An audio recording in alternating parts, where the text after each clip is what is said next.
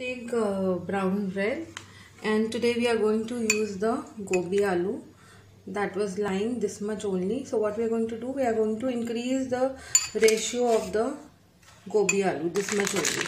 How? We are going to make cheese patty with cheese, Amul cheese slices, taking 3 tomatoes, some coriander leaves, 1 chili and tiny mini onion. Okay, not much, just very tiny baby onion we will take, and we are going to chop it fine and add it to the Gobhi Aloo that is left over.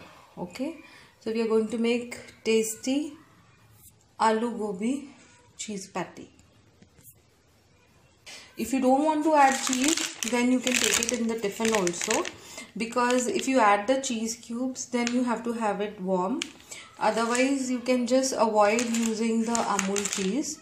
You can avoid the Amul cheese if you want to take it into the tiffin. Okay, if you are having it fresh, then you can take gooey cheese with it. Here we have finally chopped the baby onion, green chilies and coriander. Now in a bowl, just add the coriander, and we are adding the onions and green chilies. Here the tomatoes, we are going to de-seed the tomato. Here we have taken out the pulp of the tomato and we are just going to chop it. See, we have chopped the tomato. Now to the mixture, I am going to add the chopped tomatoes, chop them fine, and then what we are going to do, we are actually increasing the ratio of the quantity of the vegetable, that is Gobhi Aloo, and with the fresh tomatoes and onion and green chili. Here this batter, you can just mash it a bit with the spoon itself, and see, it has lots of oil. I don't need to add any butter. So but in the patty maker, you can add little dice of butter or little oiling you can do outside the toast so that it doesn't stick. Although it is non-stick for only name, after certain time the patty maker starts sticking. So here, or you can add a little bit dash of oil if you like inside. So I'm adding the, see, I have added the whole of the Gobhi Aloo. They are less, but the quantity will increase. A beautiful mixture of 3 tomatoes and tiny onion. Don't add much onion.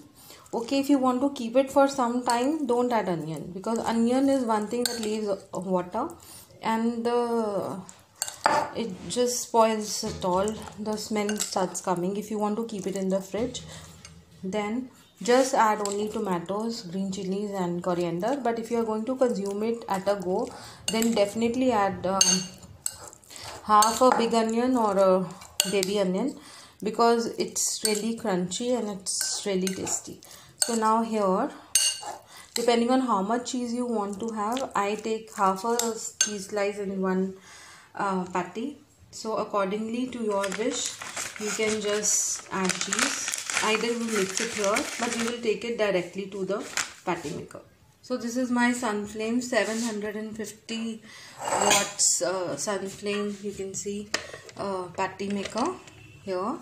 Even though it is non-stick, still you can see it is having some stickiness here. Clean it. So here at a go we can make 2 patties. So we will add the material nicely.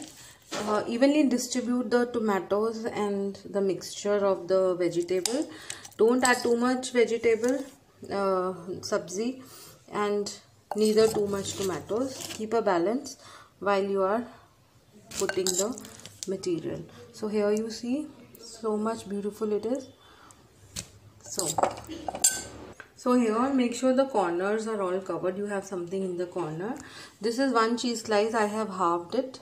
So I'm going to again take some slice out. This is half cheese, and the rest half I'm going to put on the second patty. See how beautiful the colors are. I don't know why the flash is just flashing.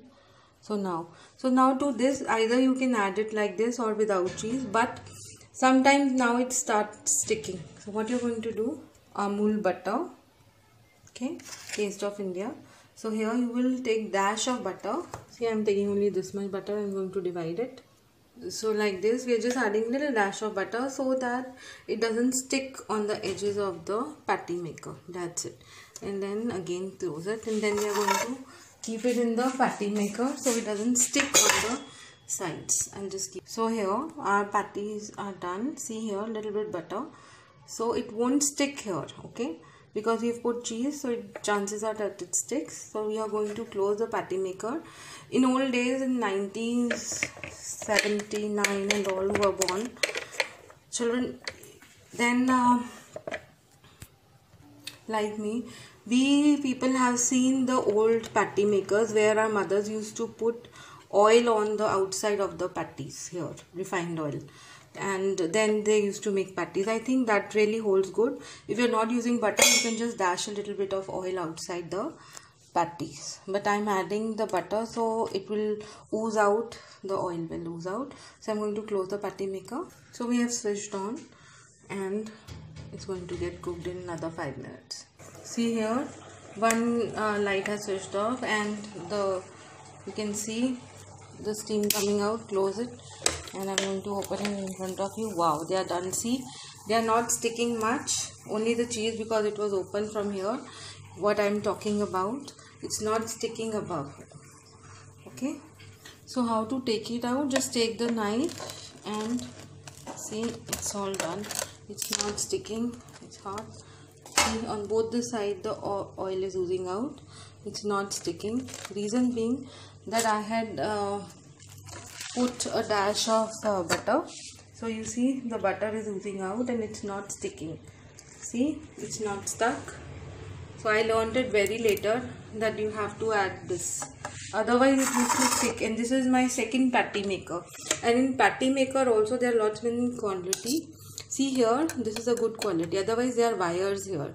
Little careful you have to be. And here from back behind also it's good wiring.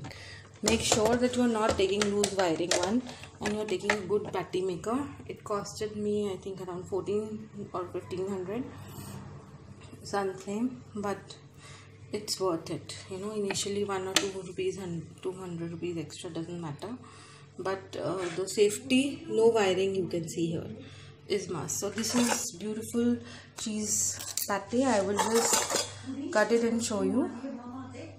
So here I have cut the patty, you can see, with the knife, and beautiful cheese, you can see, easy, and it is really yummy. See how beautiful the patty is.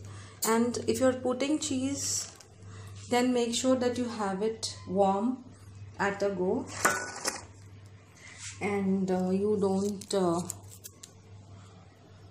take it in the tiffin, because if you take in the tiffin, don't add cheese, then also it is yummy. So this is beautiful fresh Gobhi Aloo patty, and it is not boring also, it's very fresh. So do try making Gobhi Aloo patty with less quantity of Gobhi Aloo and more quantity of tomatoes. That is what I do.